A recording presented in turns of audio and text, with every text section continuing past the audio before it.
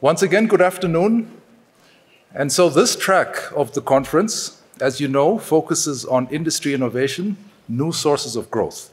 And this session in particular is focusing on accelerating distributed ledger technology adoption through innovative regulations. We will have a presentation, and then we will have a panel discussion afterwards. I would like to encourage you to have a look at the biographies of the speakers and panelists on the CSIR website. It's truly a privilege to be in the company of such highly accomplished individuals. And before we begin, I'd like to ask that you also just turn off your cell phones or turn them onto silent to avoid disruption. And without further ado, let's turn to our first presentation. The title of it is Research, Development, and Innovation Approaches to Regulating Distributed Ledger Technology. It is presented by Carel de Jager, who is the research group leader of Distributed Ledger Technology, or DLT, at the CSIR. Carel, the stage is yours. Feel free to come forward. Thank you.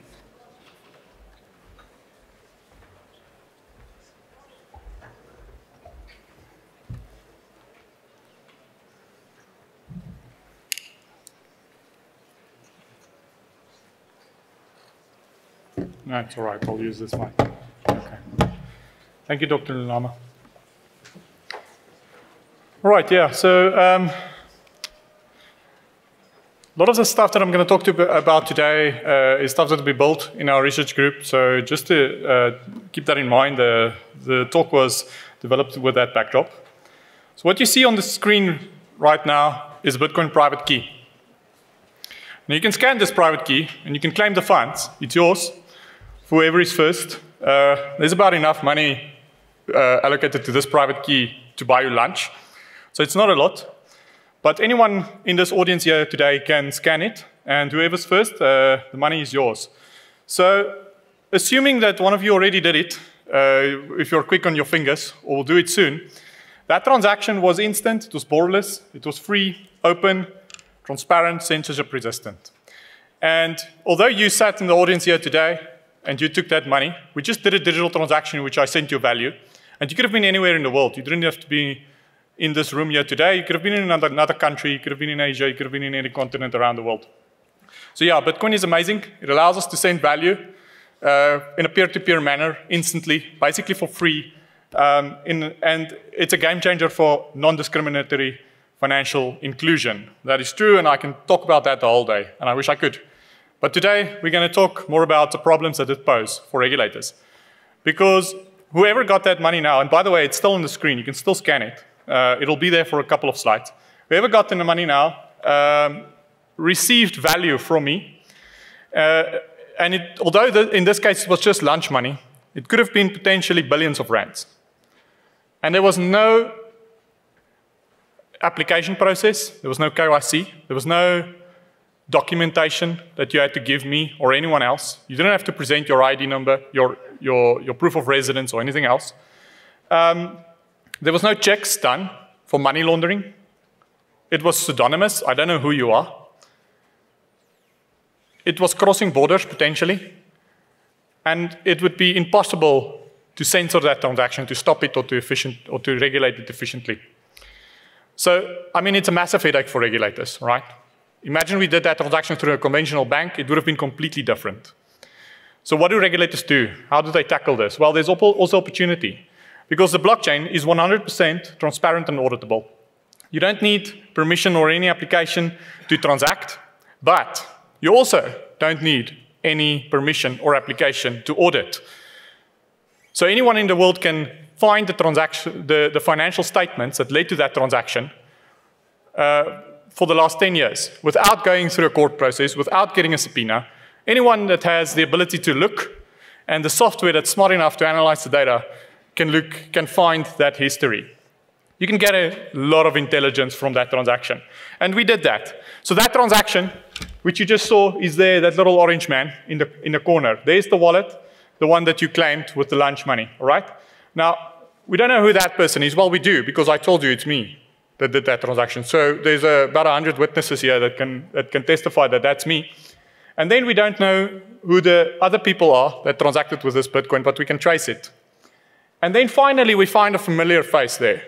That's Luno, all right? And we know that Luno collects KYC data. They know who did that withdrawal, and they know the identity of the person that had the Bitcoin at that point in time. And then somewhere along the line, it branched off, and there's a competitor to Luno, which is Valor, and there's also identifying information. So we have an identity there. That's me, by the way. We have an identity here. That's also me, by the way. And we have an identity here. That's also me, because you all testified to it. But even if it wasn't me, if it was someone else, if we had some clever artificial intelligence and machine learning pattern recognition, then we could have very easily mapped the entire transactional history and tied identities to each and every transaction. So it's extremely powerful. But there's also some challenges for regulators. So the technology is moving at a rapid pace. It's almost impossible to keep up. So it's even impossible to keep up for us technologists. You can just imagine a regulator. And it's entering every sphere of our lives. Banks are becoming payment providers and shops. I mean, we all shop on F&B on your banking profile these days. Exchanges are becoming banks, payment systems, insurers. The whole industry is getting mixed. Anyone that controls money, the lines that distinguishes these industries are getting erased. It's also a challenge for regulators to acknowledge the technological nuance. For instance, if I can make an example, the FSCA, one of the financial regulators in South Africa, recently declared crypto assets as financial products. It was big news. And although that's a step in the right direction, I have to commend them for that. That's a brilliant move. It has to be, you have to imagine that now an NFT, which is in all essence a JPEG file that you can use as a Twitter profile picture, that is now a financial asset. And if you sell or buy that asset, you need to pay capital gains tax on that. So that's a bit ridiculous. And if you buy an in-gaming asset, for instance, you're a gamer, you play PlayStation or whatever, and you buy a gaming asset, that is now a financial transaction, it's a financial asset that you hold, and you have to, and there's tax obligations, exchange controls, and a whole lot of other regulations that now apply to that asset. So you have to have a lot of technological nuance when you regulate this industry. There's always the threat of grey listing by global watch bodies such as FATF, the Financial Action Task Force, which is a global financial regulator that threatens South Africa with being grey listed. And grey listed is just one step from being sanctioned, right? So it's a major, major, major threat. And if the regulator don't, stamp down on this industry very, very firm and set the boundaries, then the next step for South Africa will be sanctioned. And then there's a great war between permissionless innovation and conventional compliance that's warming up. So yeah, let me not get into that. That's too technical for today. So how do you solve this as a regulator? Well, we've identified 4 areas where the regulator can focus. Number 1, it is to build and manage a digital asset surveillance engine. As I just showed you, there's a whole lot of intelligence that you can get from these transactions. So the regulator should use it. Let's build the software and use it, because that'll solve a lot of their problems.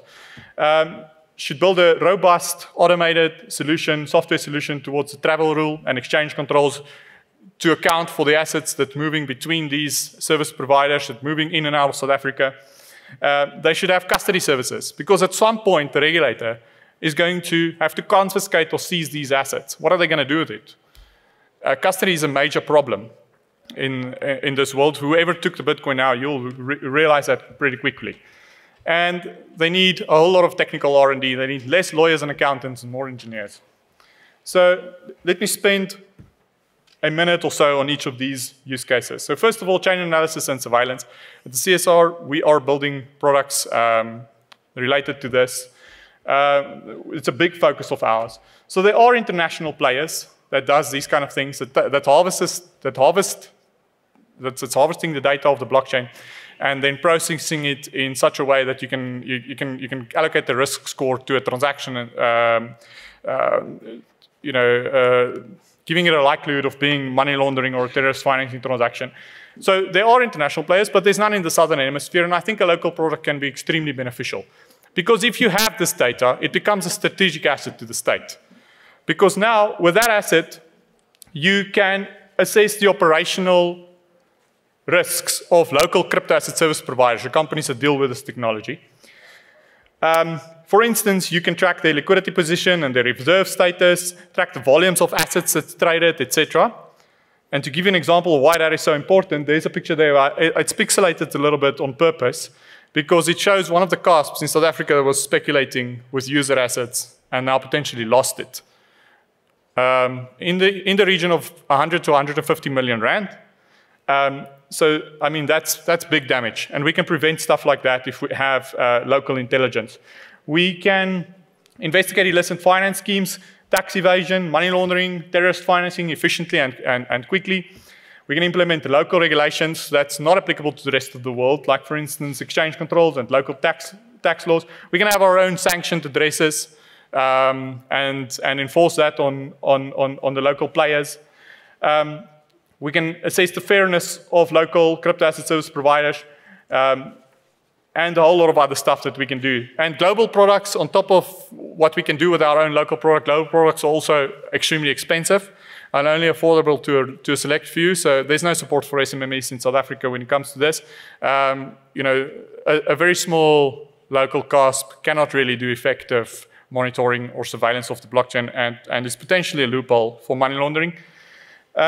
And you require extremely highly specialized skills. This is not very easy. You need developers, engineers, statisticians, AI and machine learning experts, and we have that. We have that in a CSIR.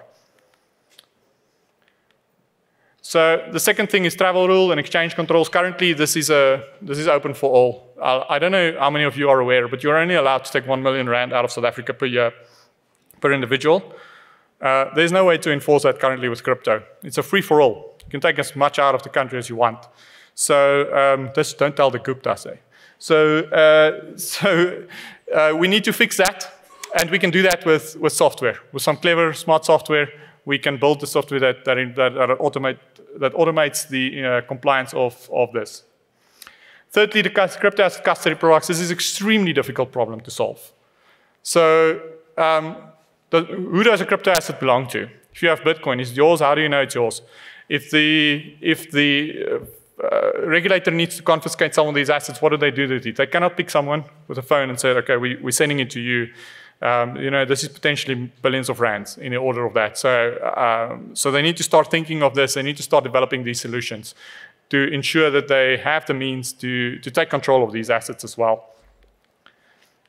And then lastly, they need a team of technical experts to help them appreciate the technological nuance of this technology. As I just said, as I just mentioned, the FSCA that declared crypto assets financial products, which I just have to repeat, it's a step in the right direction. But they need these experts to contribute to policy and standards and advice on position papers related to anything that has to do with crypto assets, including central bank digital currencies or CBDCs. They need to keep a close eye on the industry development and understand the technical constraints. They need cryptographic skills. Those are scarce. And they need a framework, for instance, for conducting due diligence on crypto-related investment products. This was a recommendation by the SARB governor himself during a speech a couple of months ago. And then lastly, products for automating tax returns. This is another headache. SARs have no idea how much tax you need to pay when you invest in these products. And we can build the software to automate this. And we focus on a lot of these things. Our main focus is currently on harvesting the data, processing it, and producing risk scores and outcomes to the regulator or to accountants and lawyers that need this technology and need to do investigations in it at the CSIR.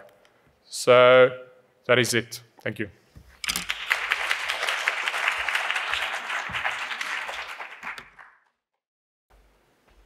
Thank you, Carel. That was to the minute. Any questions from the audience? Any questions for Carel? Okay, I see there are two hands. I'll start here and then I'll go there. Please go ahead, sir. Hello, Carel. Based on what you just said now, what do you think about nano S ledgers? Because in terms of cyber security, when it comes to exchanges that you just show here, I feel like the security is not that much. What do you think about nano S ledger in terms of security into cryptocurrency? Thank you. It's a major issue. So, and it all starts with custody, and it all starts with the institutions being held accountable, because currently there's very little accountability to these institutions that hold these assets. There's also no insurance. So you know, if one of these institutions gets hacked and the funds get stolen, that's ultimately filtered down to the user. So you, as the investor in these institutions, will suffer. And that's part of what these tools can actually solve. So it's not an unsolvable problem. It's actually an easy problem to solve, but it's not being enforced. Okay, another thing, last question. What do you think about the security tokens, STO, backed by real asset, which is like gold or real estate? Oh yeah, that's an interesting question, and we should maybe reserve that one for the panel as well. I know Viana has some stuff to say about that. Security tokens and securitizing, you know, real-world assets. So that's a very interesting question, and yeah, I think it's a massive use case. It's going to take off sooner rather than later, you know, bring the magic of blockchain to real-world assets, borrowless transactions, 24/7, free and open, transparent. Okay, thank you. Thank you. We'll take the one question there, and that'll be our last question. Hi, Carel. I just want to know, the whole point of Satoshi Nakamoto creating Bitcoin and the blockchain was decentralization. And with all of this security talk we are talking about in regulation, I feel as if the means are defeating the ends. I was also going to ask about tokenization, but I'll wait for Marius to tell us more about that tokenization of real assets on the blockchain. Yeah, tokenization is what I just mentioned. It's you know, recording securities on the blockchain and bringing the magic of blockchain to real-world assets. In terms of what Satoshi Nakamoto's ideals are, I agree with you. And you know, I'm a Bitcoiner inside and out. But this information is in the public domain. So I mean, it's there for anyone to take. You can do it yourself as well. You can go into the blockchain. You can read whatever you'd like to read. So we're just building software to do that faster. So you know, and in the end, theft is theft. Doesn't matter how you look at it, whether it's decentralized or centralized theft. Theft is theft, and it's illegal and should be stamped out. And you know, harming a fellow individual is not right in any jurisdiction around the world. So that's what we're trying to prevent. We're trying to, in the end, protect the customer. Thank you. There was actually that hand, but okay. Please go ahead, and then you'll be the last one. Thank you. Hi, my name is Obakeng. I'm from a company that's developed a platform for the minibus called After Robot. So one of the elements we're looking at is, up to this point, right, with Bitcoin, trusted units of value has been currency. But, I mean, what's your thought around having other elements of, as long as in the trust network we can agree that other elements can become trusted units of value. So thinking about things like commuter requests, or when, rather, my point is, instead of having the extensive maths becoming what people then make as work, can't what people do as normal transactions then become the thing that becomes the triggering events to create a blockchain? I find that most of these instances, it's about payments and Bitcoin, but there should be other elements. What's your take on that? Other use cases of blockchain technology? Yeah. No, they certainly are. They certainly are. I just think that the magic happens in finance. Really, that's where the boundaries are pushed in terms of innovation. Yeah. This technology allows you to move value the same way we move information.